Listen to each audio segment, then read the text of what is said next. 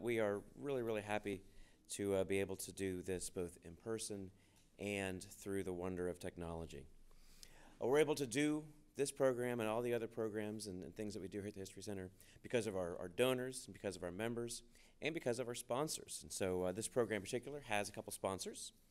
It's made possible with generous support of AARP Florida, the TBHC Endowment Fund at USF and USF Libraries, along with media support provided by WSF Public Media. And the AARP in particular sponsorship allows us to have closed captioning with this program when people are watching it on Zoom. And so those of you who are watching this on Zoom, either live or taped, delayed afterward, all you have to do is go to closed captioning in your Zoom meeting controls. Those of you guys here, you're here. So also, for those of you who are here, we are certainly welcome to answer, or excuse me, ask any questions that you like and that you have. But those who are watching live at home, only those watching live, can use the Q&A feature in Zoom. If you are watching this after the fact, you definitely can use the Facebook contact system to ask us any questions that you have about this program. So, before we get going with our program today, I do want to talk about a couple of things we have upcoming in April. April 13th, we have a Florida Conversations that relates directly to our new temporary exhibit, Cuban Pathways. And so that program is a panel discussion presented by Lizette Campos, Marucci Azarin, who's one of our board members here and one of the main sponsors of the Cuban Pathways exhibit, along with Dr. Brad Massey, the curator of that Cuban Pathways exhibit. If you all haven't seen it in the Wayne Thomas Gallery, I strongly encourage that you do so. It'll be on display through next March, so you've got plenty of time, but also don't wait too long because we want to make sure you come here and see it and come back and see it again. And then that was originally going to be our last Florida Conversations for the season, but we actually have added another one, kind of a bonus program, which is April 27th. And that is a program on the governors of Florida. And there is a book that was published a year or so ago by the University Press of Florida on the governors of Florida, edited by Boyd Murphy and Robert Taylor. And there's 30 or so scholars who've written essays about every one of Florida's governors. And so the two editors of the book, Dr. Murphy and Dr. Taylor, are going to come here and talk about some of their favorite governors that were written about in the book. And we're going to have a special appearance by our own Tampa governor, Governor Bob Martinez. So those of you who'd like to show up here and see Governor Martinez, you can. Or again, if you can't show up in person, you can tune in via Zoom. So today's program is Suncoast Empire, Bertha Honoré Palmer, her family, and the Rise of Sarasota.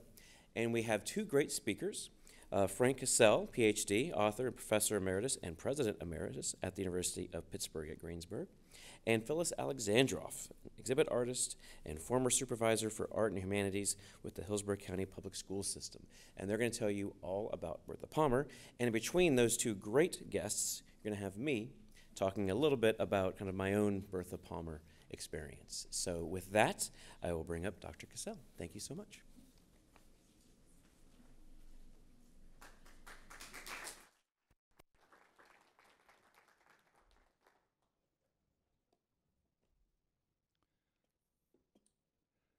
Well, thank you, Rodney. I appreciate the introduction. Good evening to you all. This looks like a reasonably well-fed, happy crowd. I can't see those of you that are zooming into this, but I assume you're also well-fed. I'm not, but I'm going to try to go down to the cafe after this is over. So we're going to talk about Bertha Palmer. It is Women's History Month, so this is a very good time to talk about her. Probably a woman who is not as well known as she should be. I suppose part of that is that she is so important in so many different ways and in so many different physical areas that it's hard to put it all together to understand just how impressive this woman was. Now, you're looking at a picture, I think, of Bertha. That's Bertha. How many of you know very much about Bertha? We've got a few people. Anybody from Chicago here? In the back we have one. Well, she's a Chicago figure to begin with. Chicagoans tend to know something about her, but know nothing about what she did down here. She is generally thought of, when she is thought of, all too often as what you see there. A woman of wealth, a woman of style, a social queen, because like Mrs. Astor in New York, Mrs. Palmer ran Chicago's society and determined who was acceptable and who was a wannabe, and it was all done through the simple device of her invitation lists. And if you were on the lists, which were faithfully reported in the newspapers of Chicago, you were in, and if your name did not appear, you were very much on the outside. This is a woman of such wealth that on a single evening at her home in Chicago, wore jewels in today's dollars worth $2.3 million at one event in Chicago. And that wasn't all the jewels that she had, by the way. Those are the ones that she chose to wear that particular evening.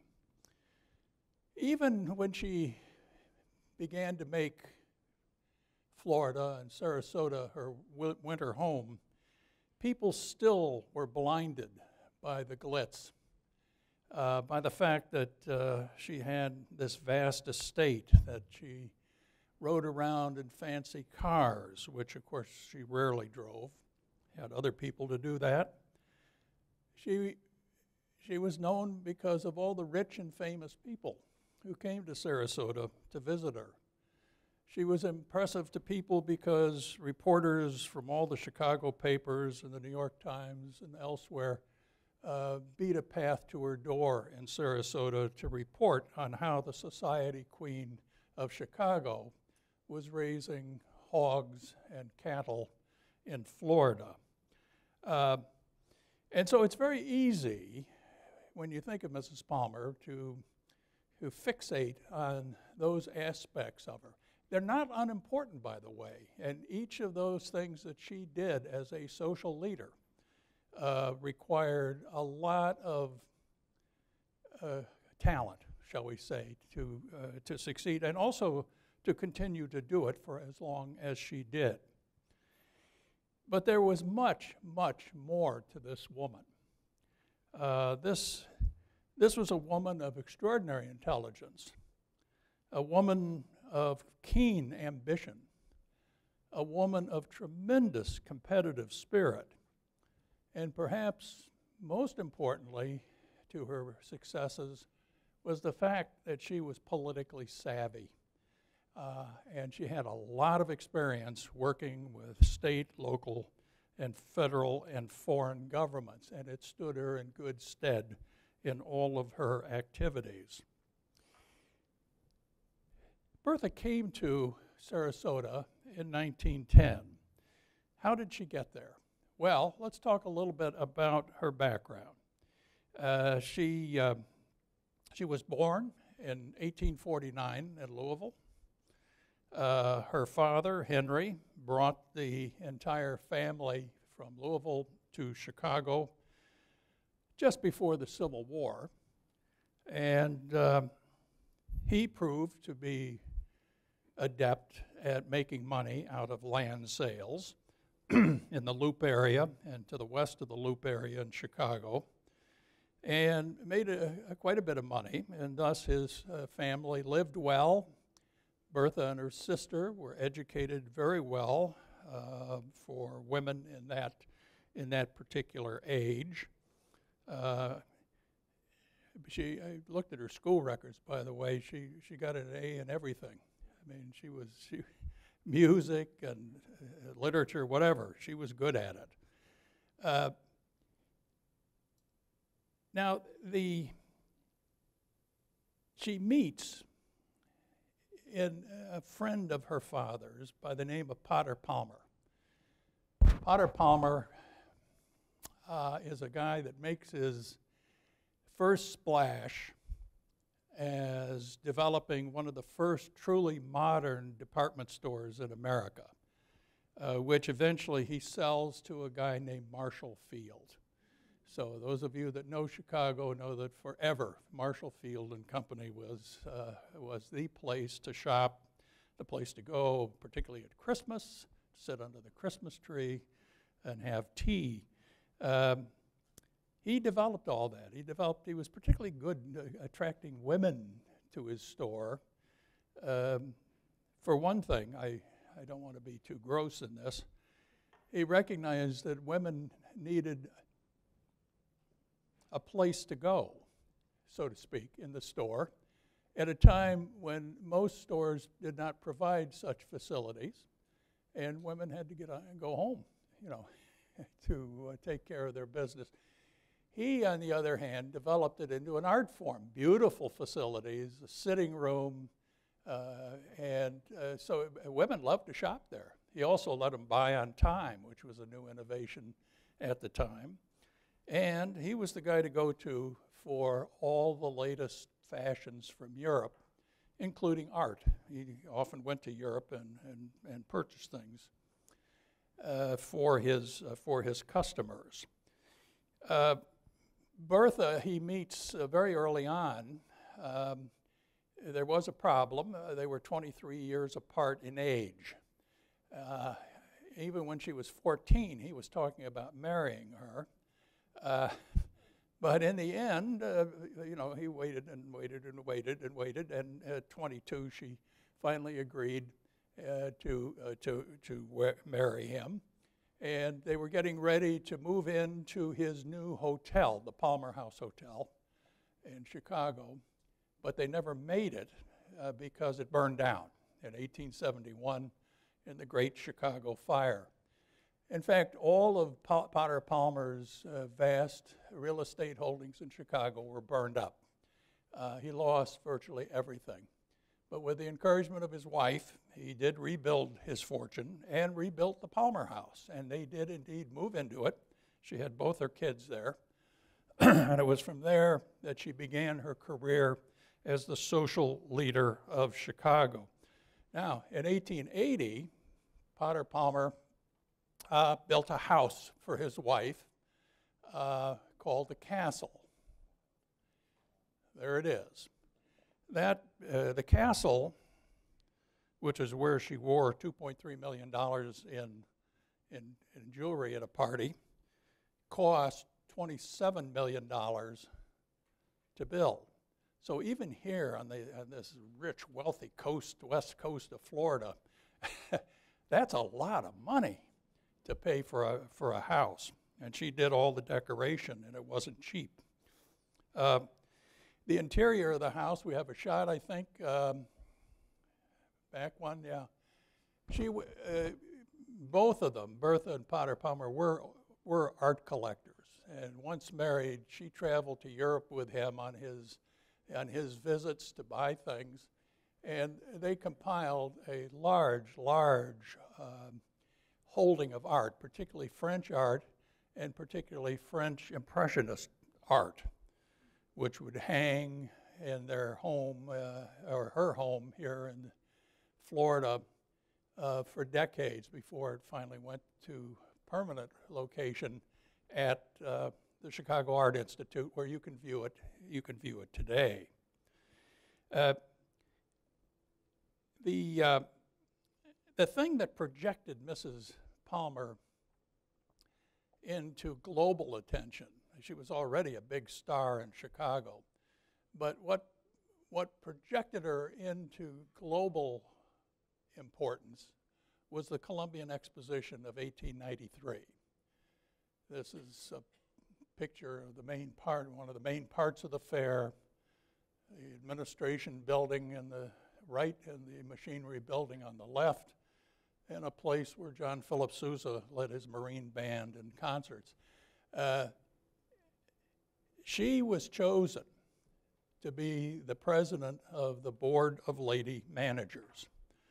It was the first, as she was fond of saying, it was the first time that government had discovered women. It was the first agency of government specifically for women, and it was funded in part by the federal government. It was left pretty much to her and to the members of the Board of Lady Managers, which represented all of the states of the Union, to figure out what they were going to do. There wasn't a lot of direction from anybody. She, first of all, raised the money necessary to build a woman's building. Never at any previous World's Fair had there been a women's building. This is it. And you're looking in the upper right-hand corner at a picture of Sophia Hayden, who was the architect for the building, who was one of the earliest women to get a university degree in architecture from MIT, and that's what she designed. And it was not one of the biggest buildings at the fair, but it was certainly one of the most socially important edifices that came into existence for that great event. That building was packed full, in part largely thanks to Bertha's management of the situation. It set out to sort of articulate and show and prove the enormous importance of women in world history, so that every invention that had been patented by a woman was on display. Every book written by a woman was on display in there. It was staggering. Every day there were sessions discussing women's issues. And it was kind of famous around the World's Fair circles that when a couple came to the World's Fair and each paid their 50 cents to go in the door, the woman made it straight for the women's building, while the guy walked past it to see the Egyptian dancing girls out down the way a bit. And apparently they were both pleased with what they got for 50 cents. Well, the fair, to make the women's work at the fair, women's display at the fair work, it had to be international. She couldn't just get the support of all the women's clubs in America, which she did, who sent displays, but she had to reach out to all the other nations to get the women there involved. Some of those she visited personally, kings and queens, members of nobility throughout Europe. She personally saw them and begged and pleaded that they establish women's committees, World's Fair committees, and put together exhibits and send them to Chicago. And they did, for the most part. And those women that, important women she couldn't reach personally, she wrote to them. So in the case of the Empress of Japan, she wrote to the Empress of Japan, who indeed, in that nation which had only recently seen the light of International Day, she set up a women's committee, and they did send a display for the women's building and went beyond that. They also set up a whole marvelous display of Japan, a kind of a temple complex, which called the Ho Den, which was really quite remarkable. It was the first exposure of many Americans to Japanese culture. Well, the fair ended with Bertha being one of the best-known American women in the world. What now? And this became an increasing question in her life as she reached one turning point after another. What now?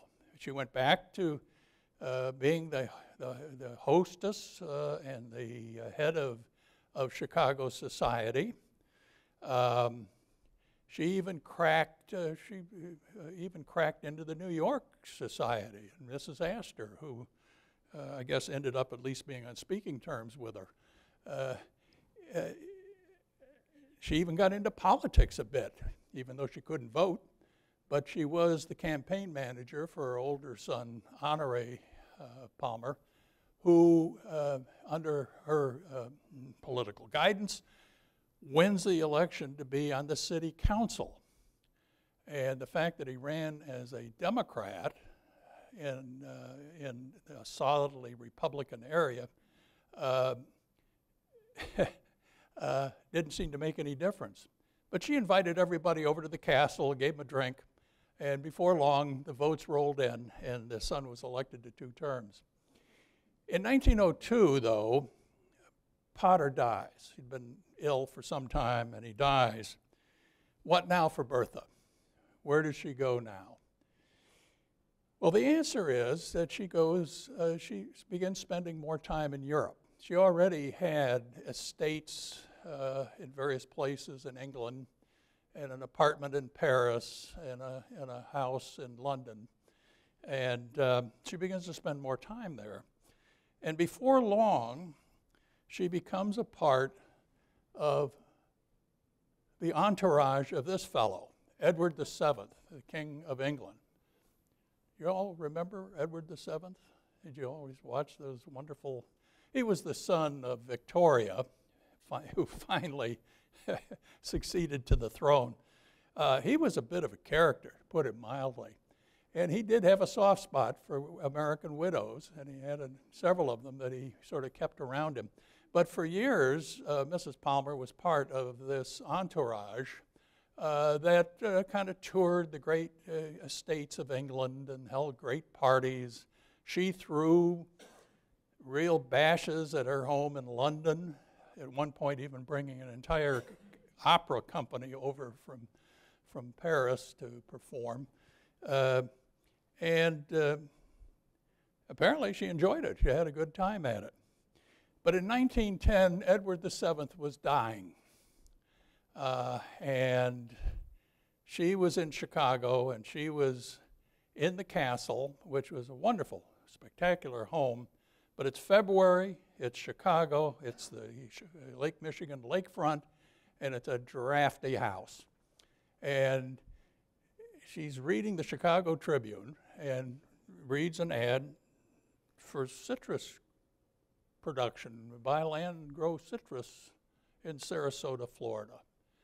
And the guy that puts the ad in the paper actually had an office at in Chicago in the Loop. She checked him out, had her father talk to him, and he persuaded her to go to Sarasota. So within a week or so, she and members of her family get on her private Pullman railroad car, and in a 22-hour journey, they end up at the end of the line, because Sarasota was the end of the line. Beyond it was jungle with a few scattered settlements. And they'd come to Sarasota, a town of about 900 people, and that it was in the midst of a depression and was going nowhere. We shouldn't rush by the cows. Can we go back one to the cows? No, we can't. All right, there, no. All right. Oh, okay. That, by the way, if you know Sarasota at all, is 5 Points, which is the very center of downtown Sarasota. And here we have cows drinking water out of it, largely unpaved streets. She called it quaint. Anyway, she meets people, she talks to people, and suddenly something happens. She really begins to take an interest. And she decides, yeah, this is a good place to winter in, to get out of Chicago. And I like this. And So she starts looking around, and she buys some property in Osprey, where she thinks she can build a house. That house, by the way, was called The Oaks, capital T, capital O, always referred to that way. 35 rooms, and was, she brought in, there was an existing cabin there, so to speak, and she brought in one of her Chicago architects to redesign the whole thing and make it more suitable. It actually ended up as one of the biggest and grandest houses on the West Coast.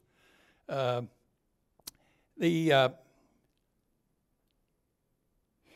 thing about it was, though, as she did this, as she moved around, as she saw more and more of the Sarasota area, it began to dawn on her that maybe the next phase of her life, she was 61 now, at an age where being in your 60s was pretty old. She looked around and thought, I could make money here. I could make money here.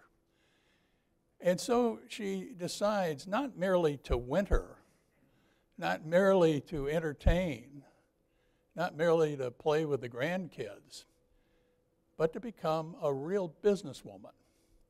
So she promptly buys 140,000 acres.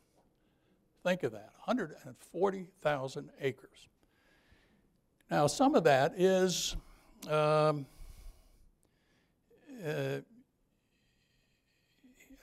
here in Tampa, and 19,000 acres was the amount of land at what was called River Hills Ranch. And then she bought another hunk of land, which she dubbed Virginia Park, which was in South Florida.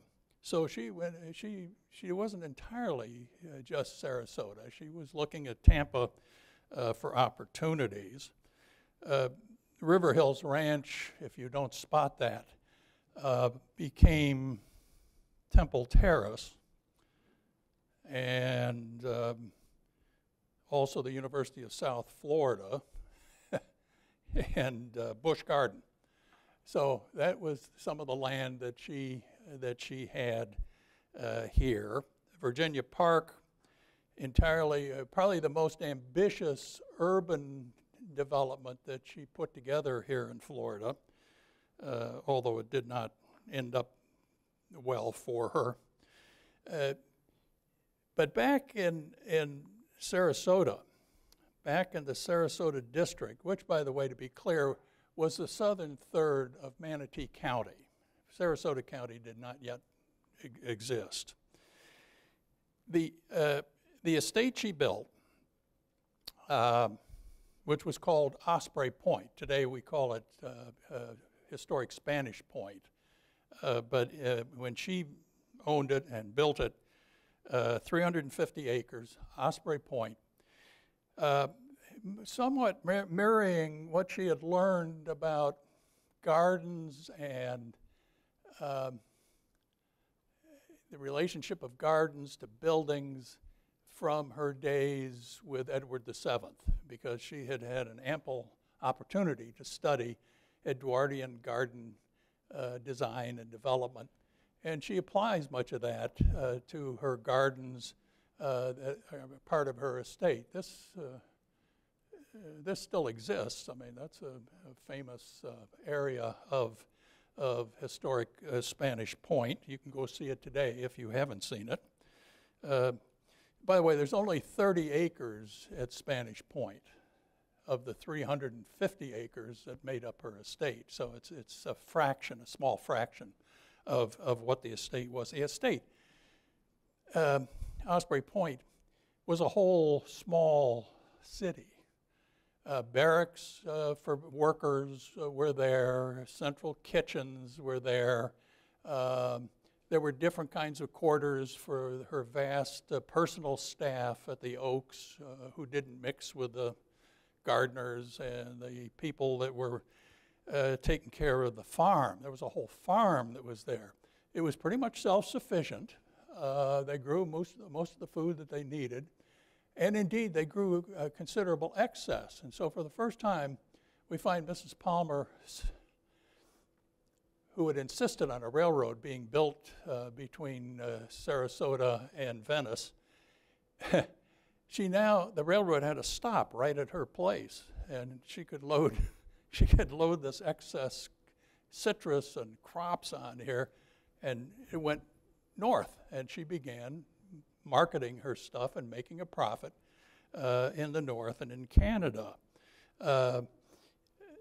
And that was kind of a taste for her. She began to, this is pretty exciting stuff, and she's got all this land now, and what is she going to do with it? Well, I think she originally, to be honest about it, thought that she was going to do what Henry Plant had done here. You get some railroads, you build some fancy hotels, you get your rich friends to come down, sell them some land, they move in, they bring their rich friends down, and that's how we're going to get along here. And she actually did some touring, both on the east and west coast, to sort of see how this was done. But in the end, although she made some efforts in that, it became apparent that these 140,000 acres, except for the land that was right on the water, was not suitable for for rich people. Rich people weren't going to buy bogs, because most of the land as you go further south in Florida at this time is underwater all or part of the year, unless there's a ridge in the name. We live on what do we live on? Tatum Ridge. You can hardly tell there's a ridge there, but it's an old, what actually it is an ancient sea beach. It was a beach created as the sea ebbed and flowed across Florida. This was a point where it dumped sand or something. And anyway, it built up a bit of a ridge. There you could run cattle, and there you could grow crops. But the rest of it, the best you could do is run, kind of scurvy cattle who were infested with the Texas tick. So she has to really be bold. And she decides, all right, I'm going to make my market different. I'm not going to go after just the rich guys. I'm going to go after this burgeoning middle class brought into existence by technology and by urbanization and the growth of cities. What we have are a bunch of people that used to be on the farm who are now in cities, and some of them get tired of it. They don't do well there, and they would like a way out of it. There was something going on, and she was aware of it, called the Back to the Land movement in that period, where people were seeking opportunities to get out of the urban industrial rat race.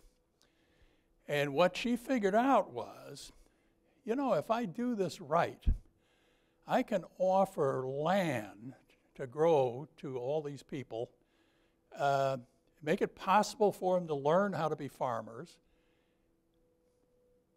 and make a lot of money. It was not easy. Her first venture was Bee Ridge Farms, it was called. You probably don't know Sarasota all that well. There's Bee Ridge Road that you can get off of 75. Actually, the town of Bee Ridge isn't on Bee Ridge Road. It's a slightly different location.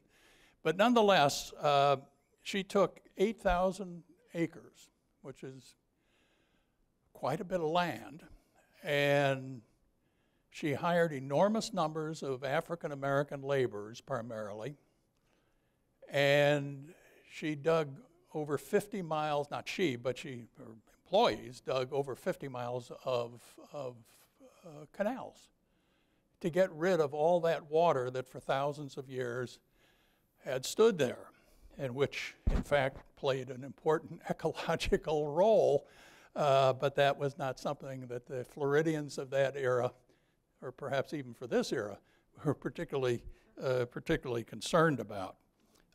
So she got the water off, and then, of course, then the problem is that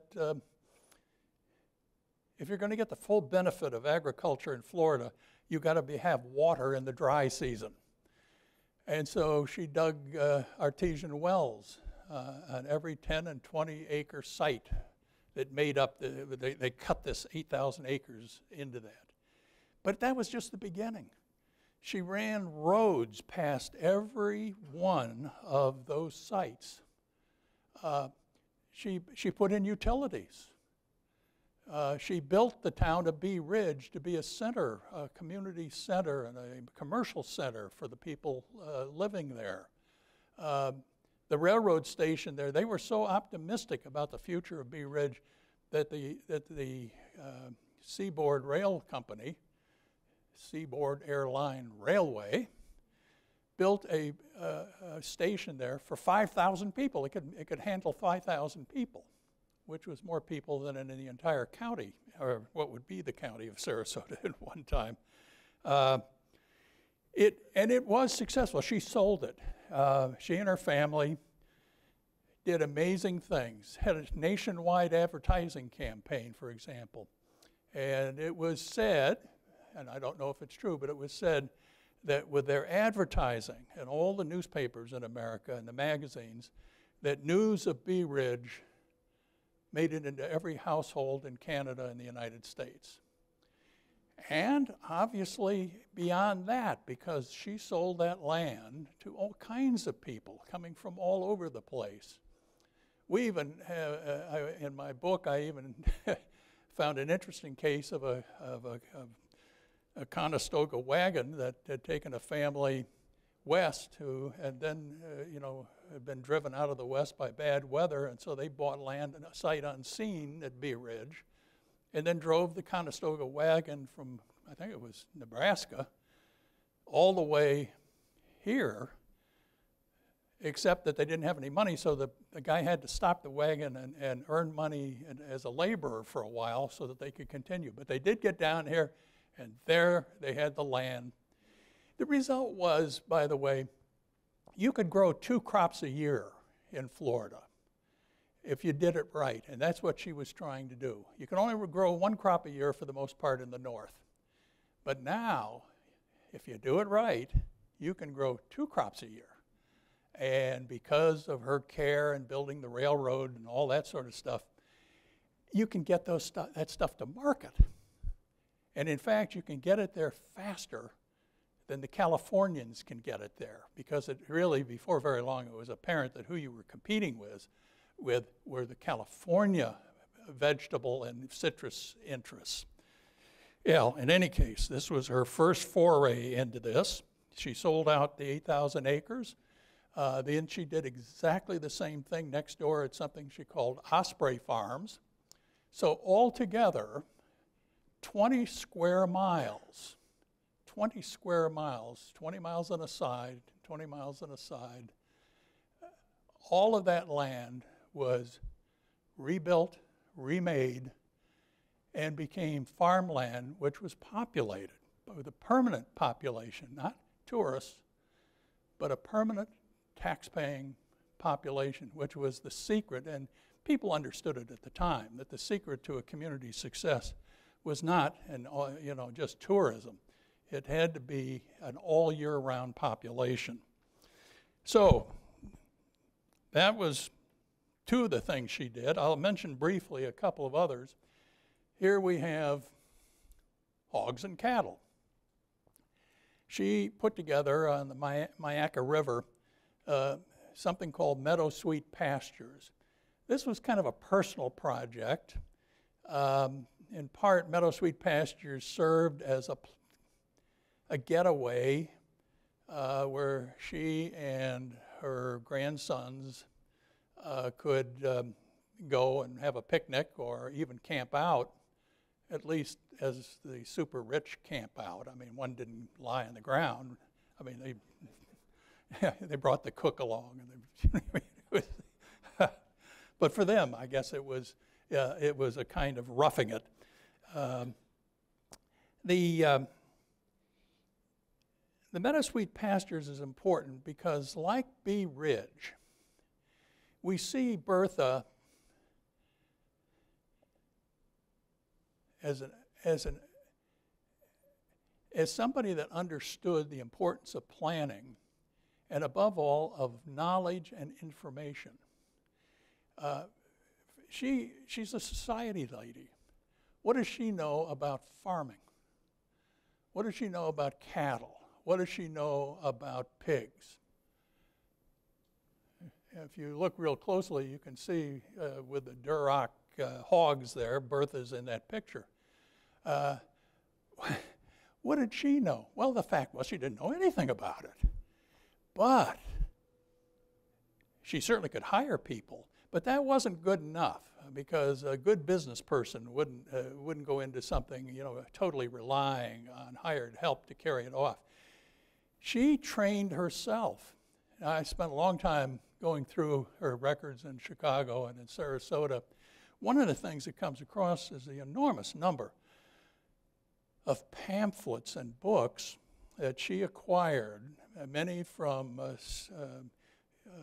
university extension services around the United States, some from state agricultural agencies, and very prominently were United States Department of Agriculture materials.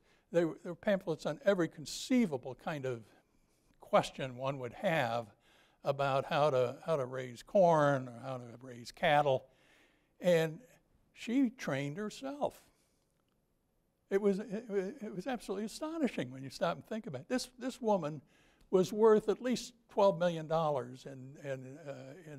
in those terms, in that day, in those dollars. I won't even try to estimate what it would be today. But she didn't need to do that. But she wanted, if she was going to be a businesswoman, she was going to do it right. And so she learned, she applied the latest technology. The problem of cattle raising was the Texas tick. I guess there's no Florida tick, so they didn't, it's easier to blame it on Texas. It's like the Asian flu. So the Texas tick infected almost all Florida cattle. Florida cattle were left to run in the jungle, and they picked this stuff up. Some of them got eaten by alligators. And then at some point in the year, they'd kind of round them up and sell them. What she figured out was that this was really dumb. And the information was already there. They knew, USDA knew what the Texas tick was, and they knew how to get rid of it. And so what you see here is a device which allowed cattle to be driven through this narrow pathway where they would have to walk through an emulsion of coal oil and other such things, which must have been very unpleasant. And actually, they had to do it every 2 weeks.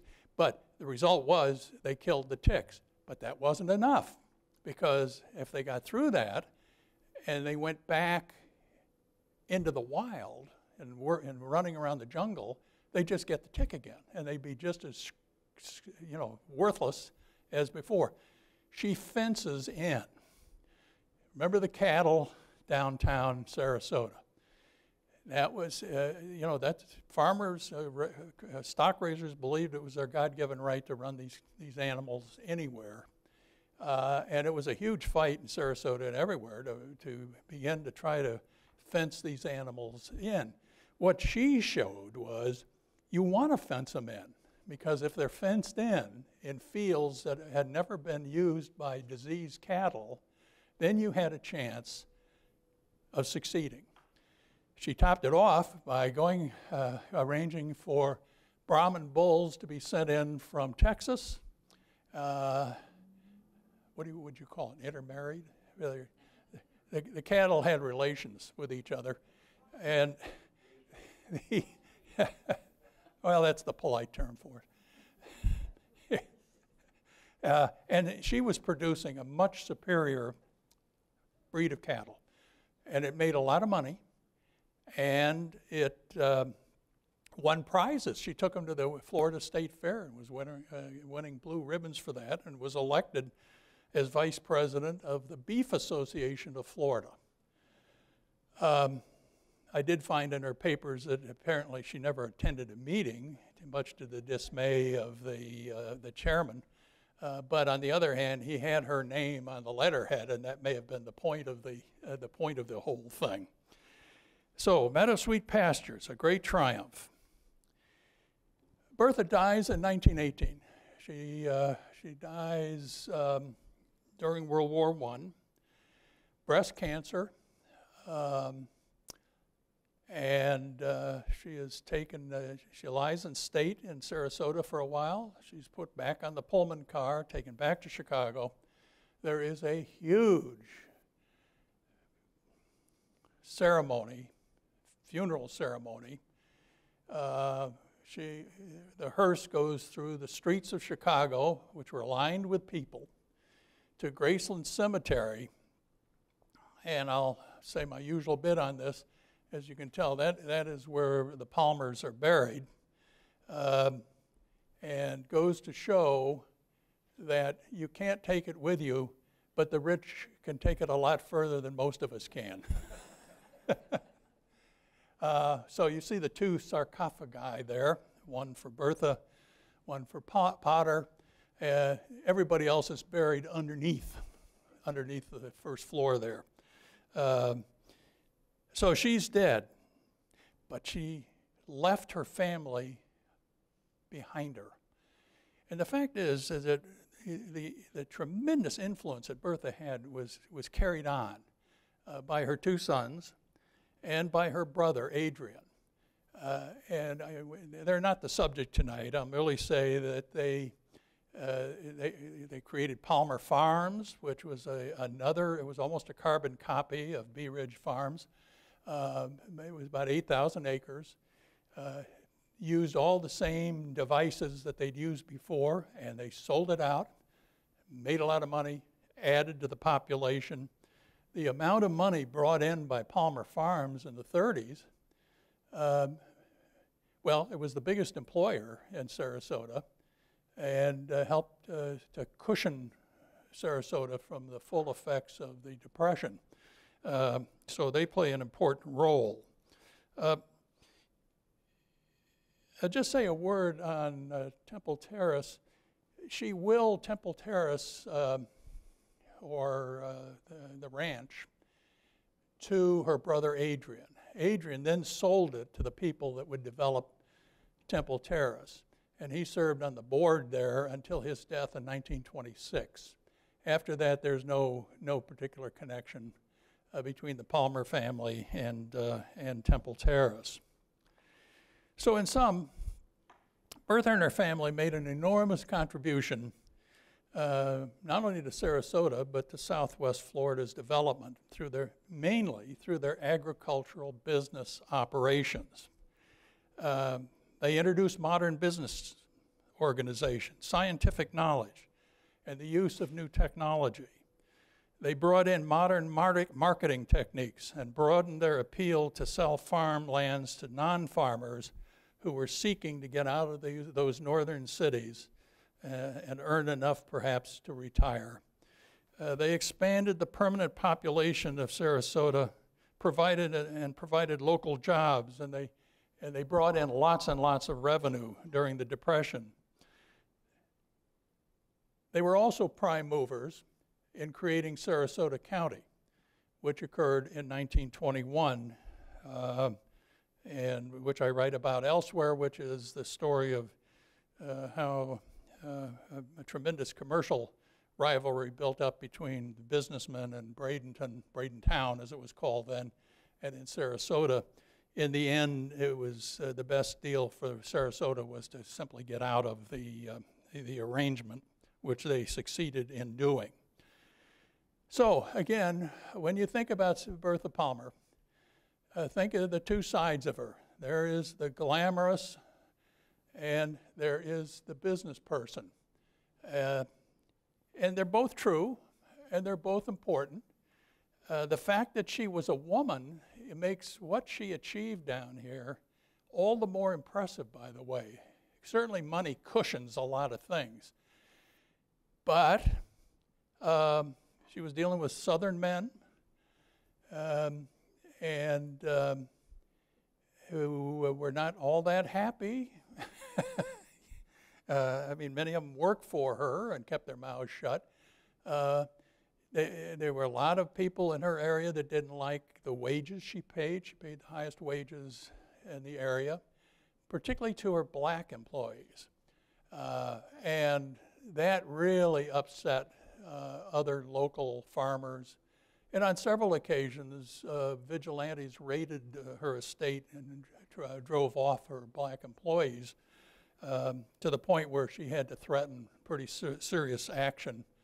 But in the end, she proved to be tougher than all of these people, much tougher. And as she liked to say, she never had to say a harsh word to anybody, which I don't know how many of us can say as we move through life. So for all those years, or brief years, 8 years, she used her national and international fame to keep Sarasota and indeed Florida in the national headlines. Thank you.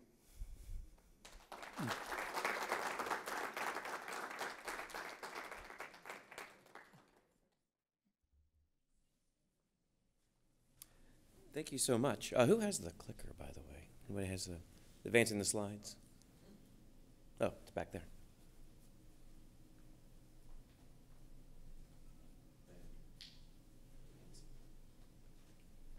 So, that was a fantastic overview of Bertha Palmer in Sarasota. And so what we want to do, when this thing works, is talk a little closer to home. Here we go. Hopefully it doesn't advance it twice. As Frank mentioned, to Virginia Park. And so Virginia Park was the development here in Tampa that Bertha Palmer actually created. And so, again, as he'd mentioned, she owned the property that became Temple Terrace. She also owned a little bit of property just to the east of Virginia Park that became Palmacia. But as you can see highlighted there, right in the middle of the Interbay Peninsula in South Tampa, is Virginia Park. And then there's some there's some photographs of the development around it. So he initially had the idea for it in 1912, but it wasn't until 1915 that she really began to push the marketing of it and to finish the construction of several homes. There's only a couple homes that have been photographed originally, unfortunately. But on the lower right there is 3815 San Pedro. That house is still there, luckily. And there were 5 other homes that were constructed at the same time in 1915. So 5 of those 6 are still standing. And I live in one of them.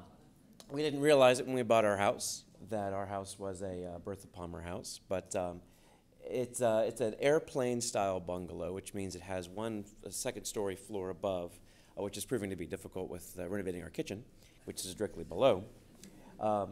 And in doing some of the renovations ourselves, when we first moved in, we take away some molding and things like that. And I actually found also found written on my son's room in the second floor the words house number 4, and it says Boulevard. And the reason why it says Boulevard is because of Bay to Bay Boulevard. That was the main road through Virginia Park.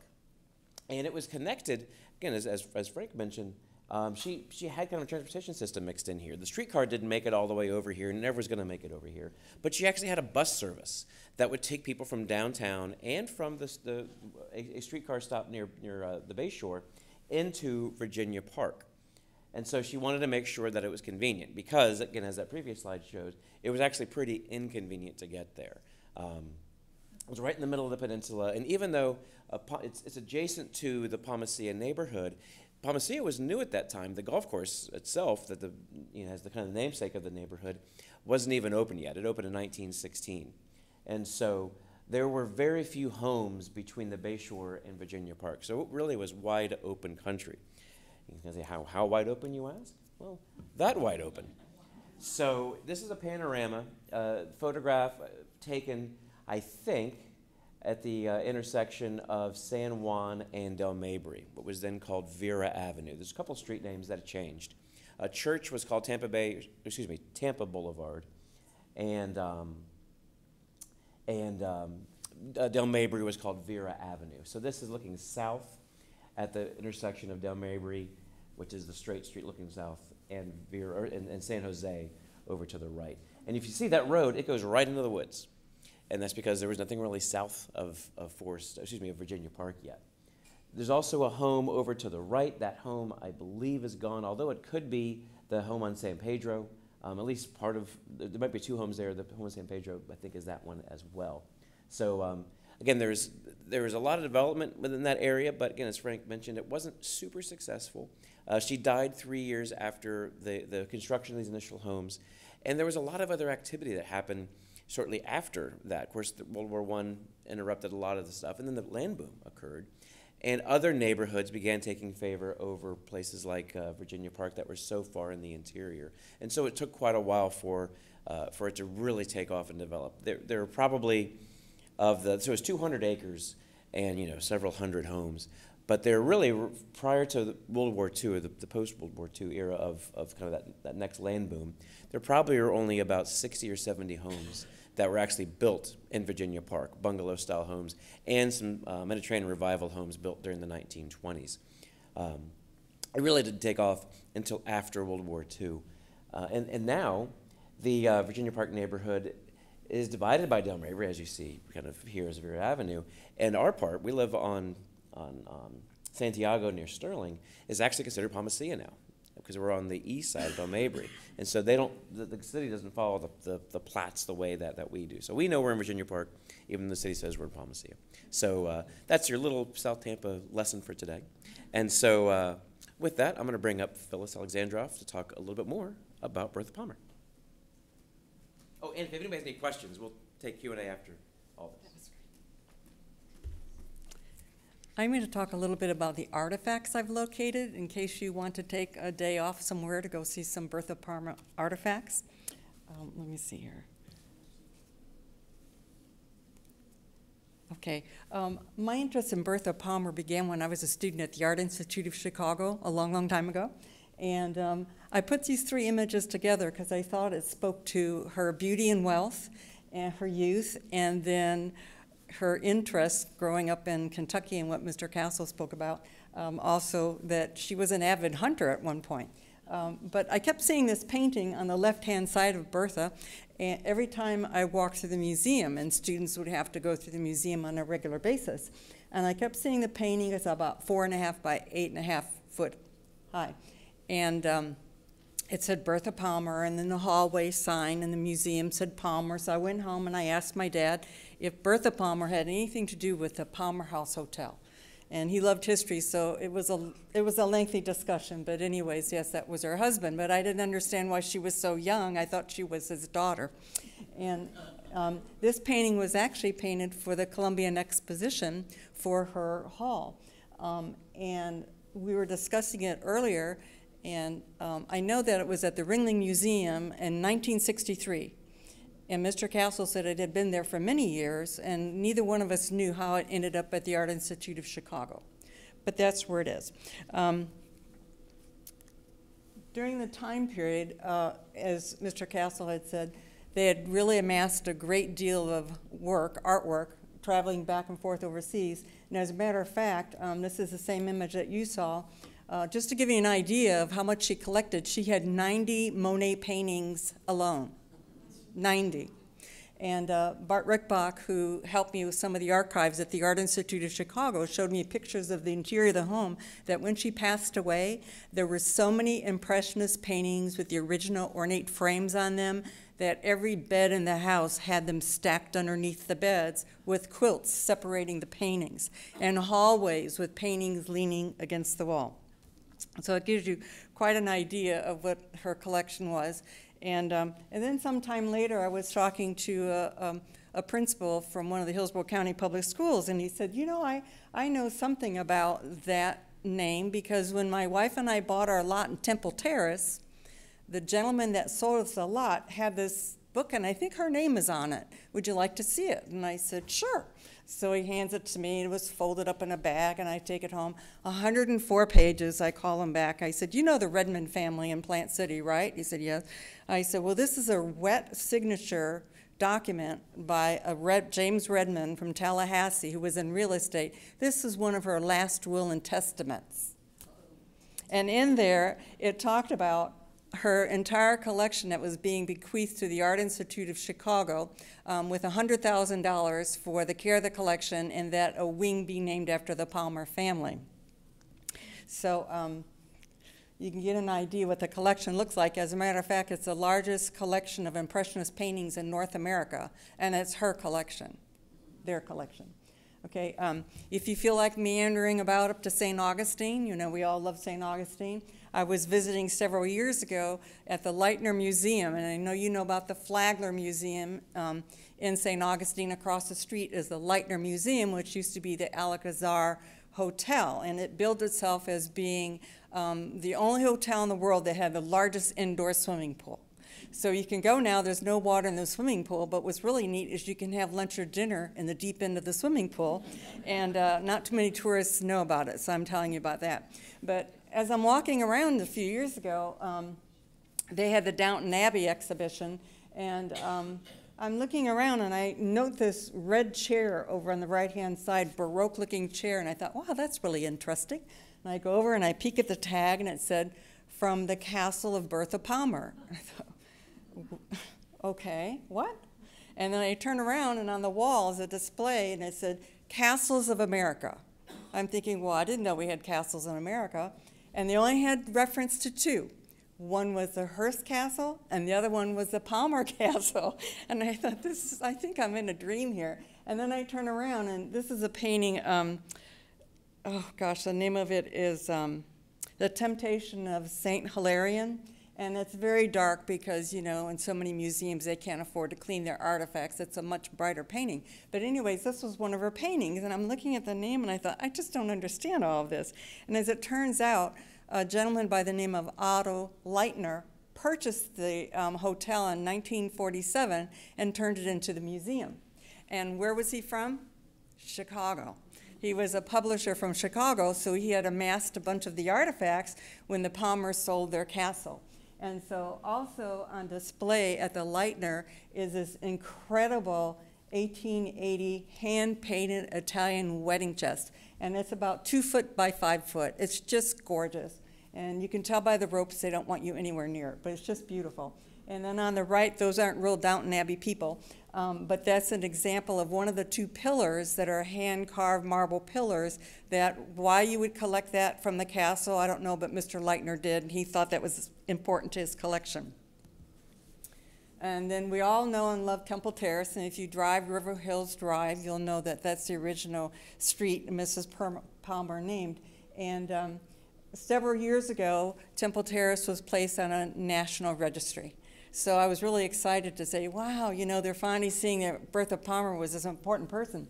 And they also, on the right-hand side, is the clubhouse, and maybe some of you have been there. That is the only remaining original building that Bertha Palmer had built.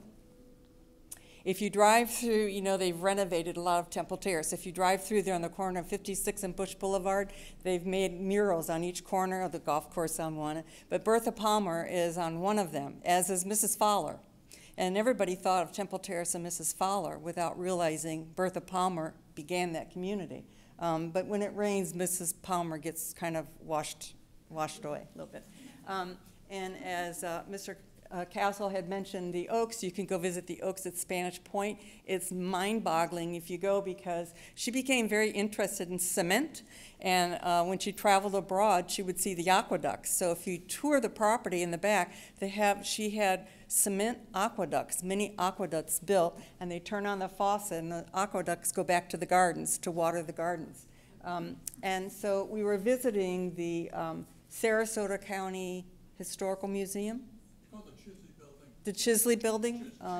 Nancy and I visited a few years ago, And there we found some of the original furniture from the Oaks, really interesting bird cage, and over here you see some of the dinnerware, what have you, beautiful artifacts.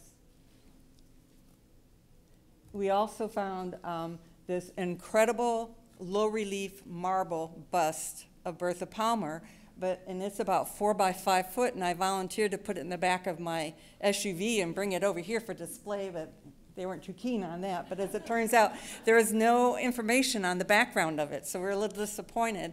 And that's what we were discussing earlier about what's going to happen to all these artifacts, because we all know Ringling, and there's a strong awareness of Bertha as well, but there are these really nice artifacts, and what's going to happen to them. They also have Potter's Louis Vuitton travel chest with train tickets and postcards and all kinds of interesting things. And then you saw this one and the last one. I visited Myakka River State Park several years ago, and I was talking to one of the volunteers. You know, people come from other states and they volunteer so they can camp for free at state parks. And the lady I was speaking to, I asked her, did she know anything about Bertha Palmer?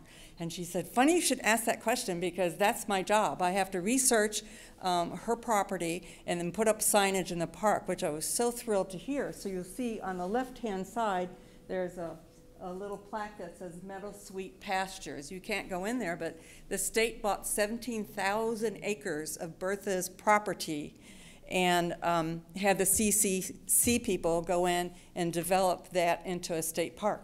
And on the right-hand side, you'll see a couple of her existing dipping vats for the cattle, which was just such an amazing, she was so progressive.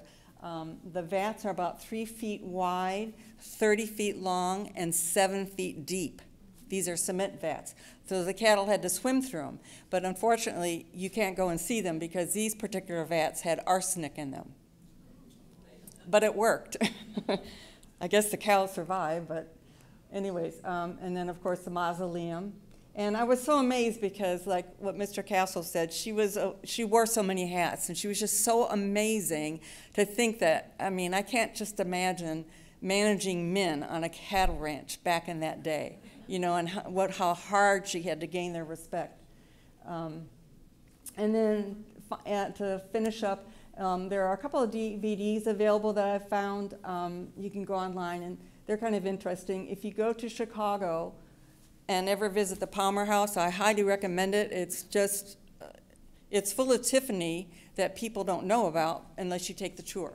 And Ken Price is their full-time historian, and he often comes to tears. He's so passionate about her. But it's a 2-hour tour that includes a lovely brunch and a glass of wine as you walk around through the hotel. And it's really quite a great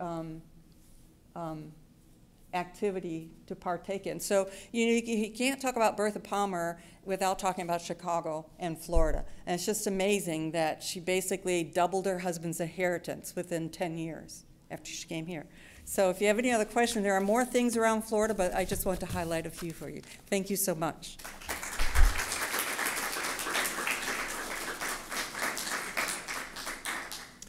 Thank you. Thank you both to Frank and to Phyllis, and thank you all so much. We have any questions either in person or in Zoom, on Zoom? We have microphones. Oh, we have a, okay, wait for a microphone to come to you. You can ask your question. How many years did she stay in Sarasota? How many years was Bertha Palmer in Sarasota? Well, she said, no, let me come up here. Sure. She first arrived in February of 1910 and died in May of 1918. So 8 years she lived here full time? No. Okay. No, she never lived here full time. So she went back up north in the summertime? Well, to Paris. I mean, she had other lives, but as she aged, she spent more and more time in Florida, and I think it was because she, you know, this was a woman that was constantly looking for new challenges, and that this was where she had really invested herself, and personally, not just in money, personally, and so she dies here. I mean, you know, she didn't need to be here. She could have been anywhere. Another question?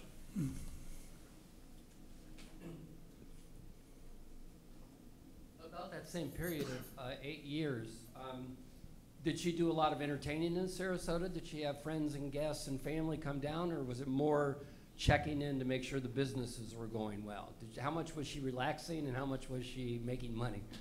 Well, she liked to fish. She liked to play golf. So, I mean, she certainly was not surrounded with the kind of society that she would have had in Chicago. But she did have her family around her, which was very important to her, particularly the grandchildren. So there's a lot of family stuff that goes on. I mean, her aunt and uncle moved down here, and her sons. You know, so it was quite a crowd. Her sister Ida married to Ulysses S. Grant's son. He spends a lot of time there, and her niece, Ida's daughter, marries a Russian prince, Prince Katakozin, who actually had most of his holdings in the Ukraine, which we're reading about. But he was on the Russian general staff and part of the Russian court. So when he married this lady, she became part of the Russian court as well. But when the Bolshevik Revolution came, they were both forced to flee, along with their children, in quite dramatic fashion to make it back to Sarasota, where he becomes kind of a Palmer executive. And he's vice president of the bank they set up in Sarasota, the 5 Points Bank. And she becomes, interestingly, kind of a rabid white Russian advocate, and really gets involved in a lot of anti-Roosevelt, anti-communist kind of activity, coming from her experience there. But this is a woman that was born in the White House, by the way. So. We have a question in the back. Yeah, but this is from our online audience. She was such a forward thinker. Did she have people around her who significantly influenced her, or was it her family? Well, I think it was the three people that are most influential in her business life are really her two sons and her brother Adrian. And if you look at the corporate rosters for all the different corporations Mrs. Palmer set up, those three always appear. So, and when there was dirty work to be done, I mean, when there was politics to be handled, people to be warned off, it was her brother that was usually assigned that kind of work, and he was good at it. Do we have any more questions? About the same time, the Collier family came down, about 1910, and so bought a lot of land. Any comparison in size of land purchase and how they developed Collier County? Well, they're a little bit different in time, but of course, Baron Collier becomes a critical factor in the building of the Tamiami Trail, which was critical to Tampa, but it was also critical to Sarasota, and indeed to all the communities along the West Coast. It became the main artery of commerce. I'm not sure how close anybody was to him. I mean, he kicked in a lot of money so they'd name a county for him, in the great tradition of rich guys. Yeah, he came out of the Memphis, Chicago, New York area out of advertising and made a huge investment in Collier County. And put up the money for the road, which is what I understand why they named the county after him. But I was just curious. Well, that was the deal. The Tamiami Trail was all built for all practical purposes except for the critical section, which was across the Everglades. And their efforts there had failed for lack of money and lack of application of technology. He offered to take the state off the hook on the whole thing. You want a county? Sure. Just give me the check. Thank you. We have another question from our online audience.